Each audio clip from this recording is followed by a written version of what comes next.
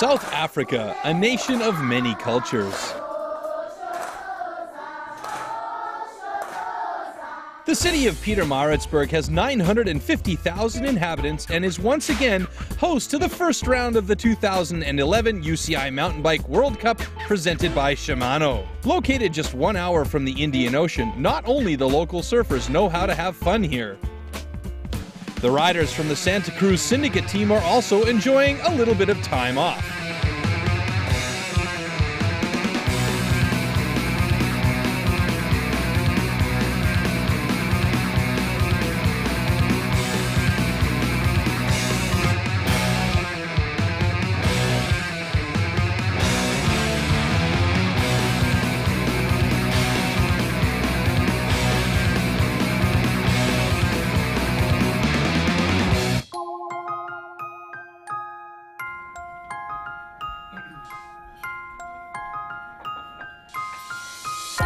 On the day of his race, we met up with World Cup champion Jared Graves for breakfast at Team Yeti's impressive South African lodge. We heard some exciting news about the four-cross legend.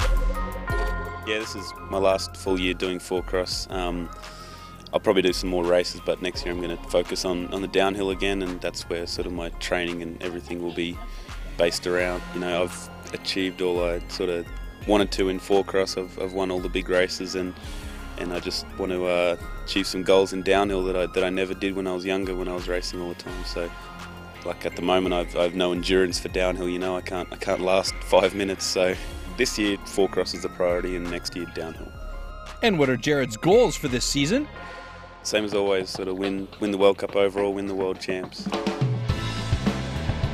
There is another rider who thinks four-cross is not enough anymore. Anneke Beerten trained all winter to prepare herself mentally and, as we can see, physically for a new mountain bike discipline.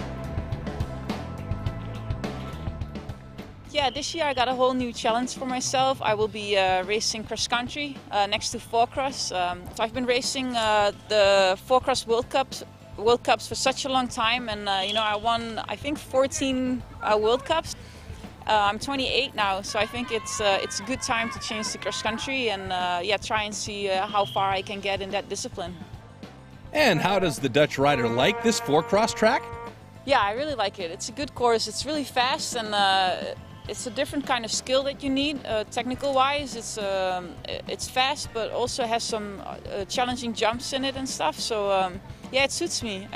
I won here 2 years ago, and I hope I can, you know, put another one to that list, so we'll see. Together with French rider Céline Gros, she made it to the finals, so let's see which two girls will join them. Lucia Oetjen, Fionn Griffiths, Katie Kurd, and Anita Molcik in the blocks, and the top two from this heat here. Semi-final number 2 will advance to the final with Céline Gros and Anneke Beerten. And here we go. They are on course, and right away, it is Anita Molcik, current World Cup champion, first out the gate and getting the lead. Kurd is second, Griffith bringing down third. Oh, but there's a crash. She goes over the jump, and she slips in the corner going down. So Kurd crashes right into her, and there is a bit of carnage there as they go over the big bridge coming down towards the end. This race is a little bit, I don't know, you could say kind of slow. So it's Griffiths and Kurd in front right now. Molcik closing in on Katie Kurd. Look at her, she's trying hard to get into second position. That is a key position. The top two riders move on.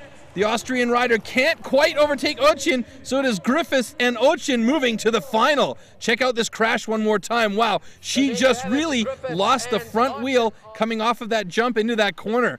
All right, here we go with the final heat. Lucia Oetjen, Céline Gros, Fionn Griffiths, and Anneke Beerten.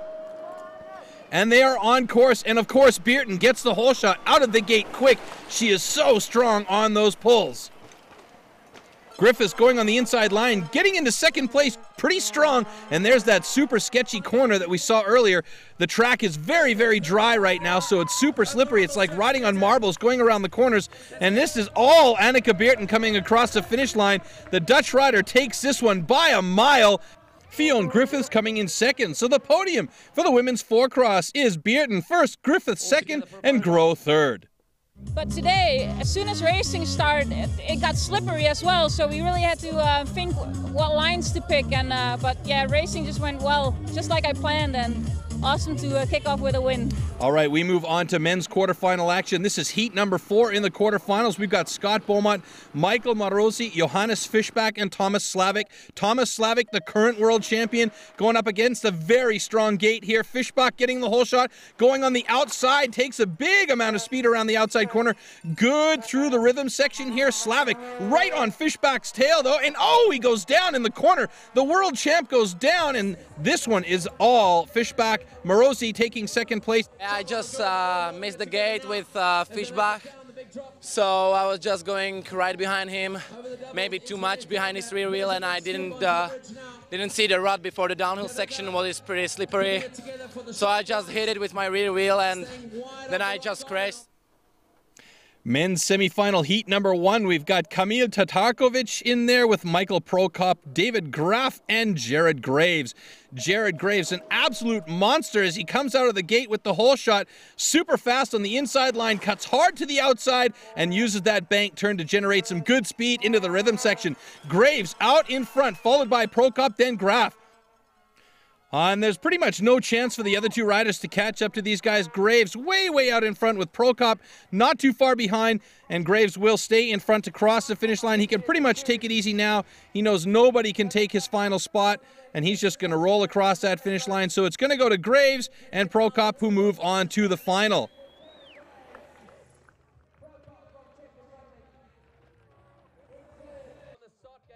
Semi-final number 2 in the gate with Michael Marosi, Joost Wickman, Johannes Fischbach, and Roger Rinderknecht. Fischbach had a wicked start in his quarterfinal to make it here, and we are on course with Fischbach again taking the whole shot and the outside line. That is really working well for him. Through the rhythm section, Marosi moves into second place, so it is Fischbach and Marosi. Oh, and in third place, Rinderknecht goes down in that really slippery corner. He drops back down to 4th place, and right now it is Rinderknecht. But look at this. Marosi putting the hammer down, trying to attack Fischbach, and he will take first place in this heat. With Fischbach second, it doesn't matter. They're both moving to the final. All right, the men's final heat, Michael Marosi from the Czech Republic in with a 4-cross legend. Also from the Czech Republic, Michael Prokop. Johannes Fischbach, who broke his collarbone 11 weeks ago, is in the final. And Jared Graves, of course, the current World Cup champion. And again, Graves with a huge hole shot. And the lead going into the rhythm section. Michael Prokop taking the inside line, getting in there right behind him. Fischbach sitting back in third as they come to that really treacherous corner. Fischbach trying to get an inside line there, but he doesn't quite manage to squeak through. Jared Graves still well out in front. Prokop holding strong onto that second position. And Fischbach in third place, hammering hard to try and catch up to the leading pair. And look at this, Marosi making a charge on Fischbach, trying to catch up. Graves still way out in front. He owns this one. Prokop will take second place, Fischbach squeaking in third, and Marosi 4th. Start wasn't the best. I hit the gate a little bit on the way down, a bit anxious to get going, but apart from that, I got the power down and just rode a nice clean lap. I knew the places where guys were trying some passing moves, so I was careful to really come into those sections fast, to not give them any chance to get past me, and yeah, I'm really happy with it. Graves wins his first World Cup in 2011, followed by Prokop, Fischbach, Marosi, and Graf, and that puts a smile on Jared's face.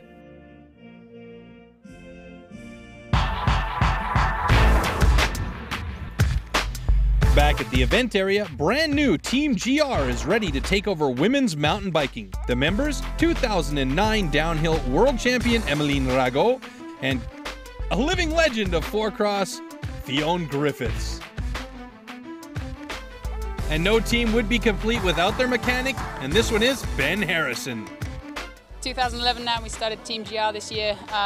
New bikes, intense bikes, and Emmeline and I always ride together anyway on the downhill track and 4-cross when she does that as well. So just made sense really, and we're both kind of up there in the results. So yeah, just wanted to put it together. We knew we'd be quite strong together as long as we both had good seasons. So just go to bat against some of the really big teams. So.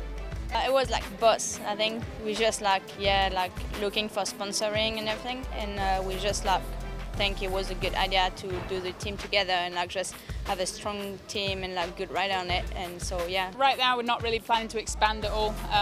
It's simple with 3 people traveling around all over the place, but beyond that it gets a little bit difficult, and we're doing all the planning and preparations ourselves.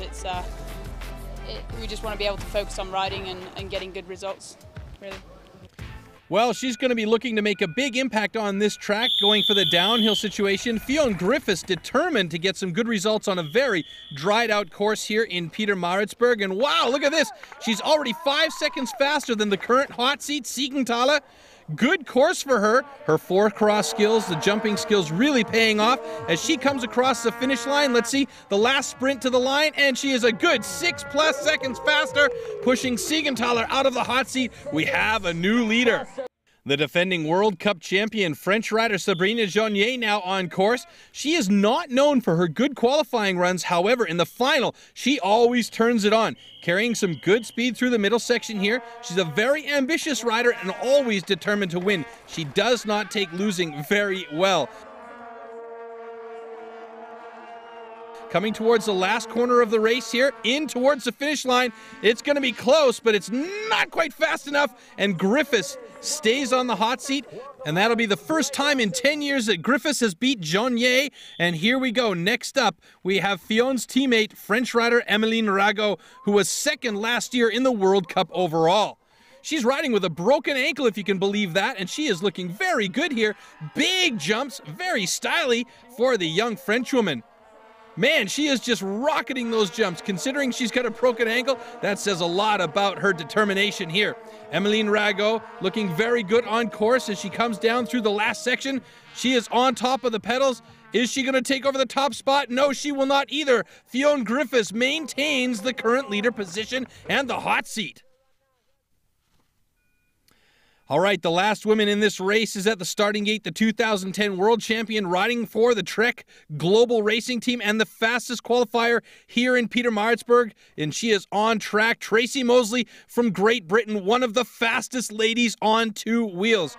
And she is always a strong contender. Coming towards the tabletops, not quite cleaning the jumps.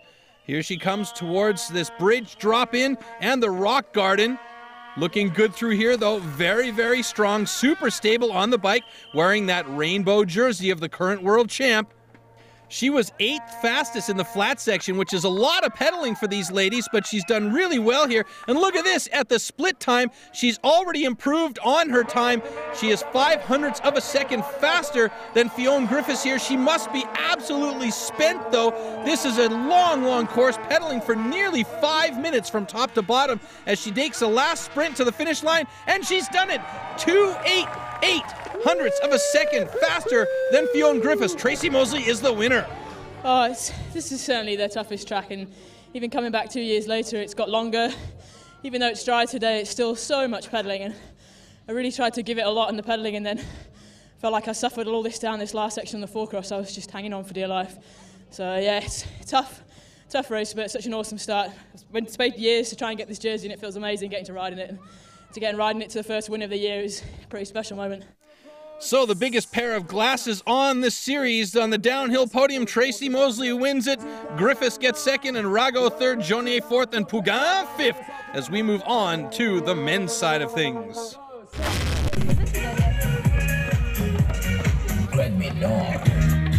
Now it's time for local hero Greg Minnaar to shine. The South African calls Pietermaritzburg his hometown and won the World Cup here 2 years ago.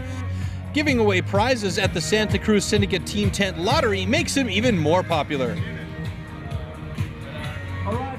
It's been really good. We've run the fan club again. We had a whole lot of support from the locals, and Marlene here just won the new Harbor 29er Santa Cruz carbon bike. So good win for her today. Hopefully we can have a win tomorrow.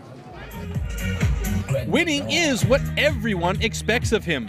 You know, the locals don't really understand the whole World Cup thing, that it's a series. They think this is the world champs coming into town, and they expect me to win.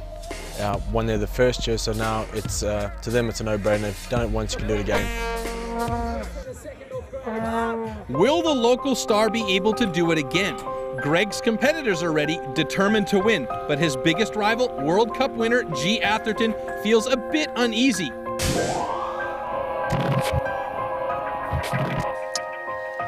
Yeah, I think the parts of the course suit me. You know, it's hard to say if it's gonna suit me. You know? Well, that didn't sound very convincing, G. One man who does want to convince everyone is 4-cross World Cup winner Jared Graves. Right now, 1.18 seconds faster than the current hot seat, but this is not like the sprints that he's used to in 4-cross. This is a marathon in comparison, so he really needs to work on his endurance. However, the jumps are looking good, so that 4-cross experience really playing a key here, and he comes across with 2 seconds advantage. He takes over the hot seat. Probably could have tried to pin it a bit more up top, but trying to save energy as much as I could, and just, yeah, I don't know, it was all a bit of a blur because it was just so painful the whole way down. Well, someone who knows a lot about pain is New Zealand rider Cameron Cole, making his comeback today. In Champri, I broke my scaphoid and went back to the hospital and just down the road from Champri, had an x-ray, and then the doctor cleaned out the cut from the scaphoid and told me I had a broken scaphoid, and then I went home to New Zealand.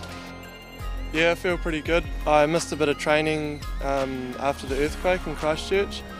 Couldn't ride the tracks, they were closed for a little while, the mountain bike tracks. Now at this stage I'm fully recovered and looking forward to the 2011 World Cup season and especially getting to Europe later on. And here we see Cameron on course right now, looking pretty smooth through the rock garden there, but he is more than half a second back of Jared Graves at the moment. He's going to need to pick up the pace, so it could be that he's not in top shape yet on the season. Getting on the pedals, he hasn't sat down, so his fitness level is probably there. He just needs to pick up on the timing on the bike a little bit. The last sprint to the finish line, not going to do it here. Oh, my mistake. He is faster by 0.47 of a second. Incredible comeback from Cameron Cole. All right, the World Cup legend Steve Peat from Great Britain next on track. This guy knows this course. He knows biking. He is the granddaddy caddy of mountain bike downhill. He was the fastest on the first split, but can he keep up the speed here? He struggled at the start of the World Cup season last year, but it looks promising for him this year here. And look at that, he's already a second faster than Cameron Cole, who is sitting on the hot seat at the moment. Steve Peat has got tons of experience, so this man, if anybody can do it from the back door, he can.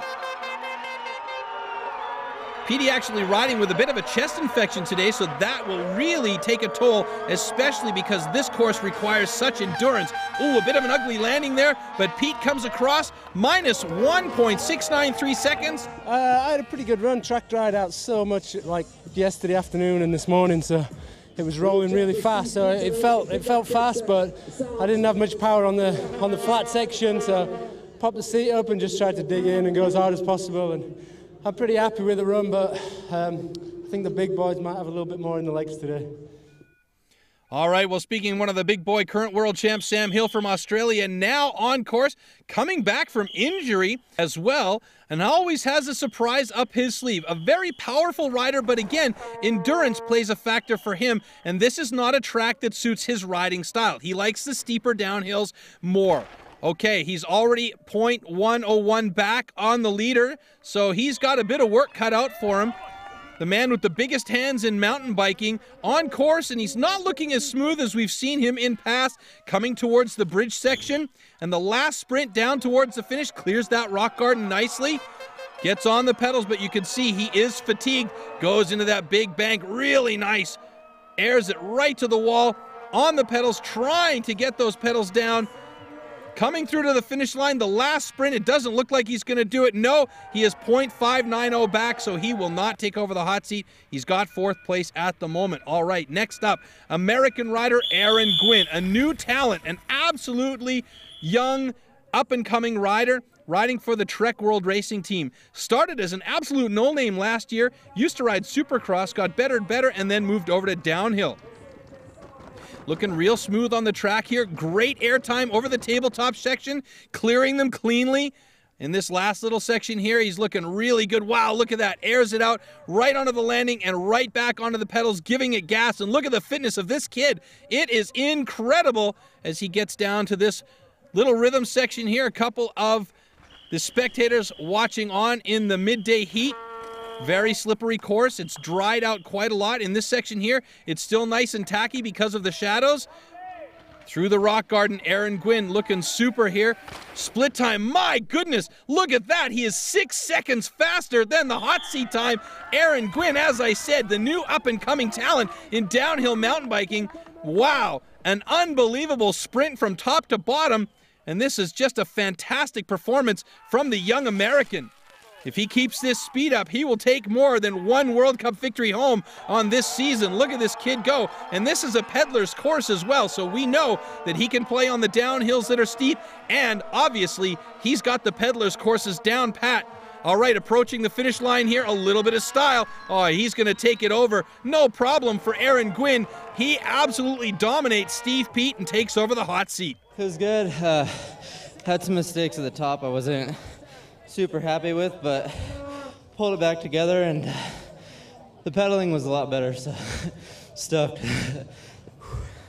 Well, that run will be hard to beat, and that training program and diet are really paying off. Okay, on the track now, French downhill legend, two-time world champion Fabien Barel, who after a long injury break is finally back racing on the World Cup circuit, but he is well back of the split time now, plus 3 seconds. He still needs to get his legs. He'll have been training hard to get himself back in shape here, but coming back from injury, it's a big deal. Fabien Barel really working hard to try and get himself back in the mix here. Coming down to the last sprint through the finish area, it's definitely not going to be good enough. He is a good 4+ seconds back, but he's got second place right now. All right. One of the most fit men on the UCI mountain bike World Cup circuit is G. Atherton, the 2010 World Cup champion from Great Britain, getting off to a good start. He's super smooth, and look at this through the tabletop section, styling it out, looking very, very nice through this little rock garden set drops, and he is very, very strong on the bike. Another rock garden coming up here, and again, this is such a long course as we check the split time. Ooh, it's a little bit slow for G. He's a second back of Aaron Gwyn at the moment. Getting on the pedals, trying to be as physical on that bike as possible. He's been in New Zealand for a while now training to try and be ready for this World Cup season, and he's looking good, but this time around I don't think he's going to take over the top spot. No, he's got second place though, pumping Fabien Barel back a notch with 1.9 seconds back. All right, the man everybody here wants to see win this contest is all the pressure is on this man today. Last year, he finished in the top 3 at every World Cup event, so he has a lot of expectations put on him today, and he is really pounding those pedals to try and catch up to the time of Aaron Gwyn, who has been the fastest man of the day. Looking real smooth through the tabletop section here and right back on the pedals, and you can see he is just leaning over those bars, pumping hard to try and get every last second he can possibly get out of this course.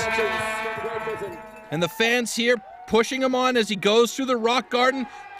And the split time not looking so great for Menard. He's plus 103 back. That's not terrible though. Menard's known to come with a big kick at the end of this course here, and he knows this course. This is his home course. So, you know, everybody's cheering him on. They want to see Greg Menard do well.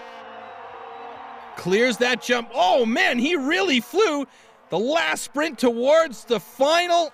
Here we go, the last corner, the last sprint, right down to the final, and oh my goodness, is that ever close? 0.241. That is the fastest time we've seen behind Aaron Gwyn so far, so Greg Menard's got second at the moment. Well, the fastest qualified rider, Sick Mick Hanna from Australia, is on track. Let's see what Greg has to say about his own run. You know, I had a really good run. It was fast up top. Made a couple of stupid mistakes, but I felt I still rolled out pretty good. The crowd was awesome up there. Thanks to One Life crew. Sorry for second place so long. And second place it is. While Hanna is still gutted about his broken handlebar, Aaron Gwyn is celebrating his first World Cup victory. All right, Mick Hanna is still on course, everybody. Let's wait for the rest. It was good. It was definitely on the limit in a few spots. I had to try to chill myself out. I had a couple of wild moments that I was probably glad weren't on film because they were pretty sketchy, but yeah, it was good. I don't know, I felt good here all weekend, and it was just trying to, I don't know, put it together and put in a good effort on the pedaling. I guess, I don't know, I was kind of surprised, but kind of not. I don't know. I don't know what to say.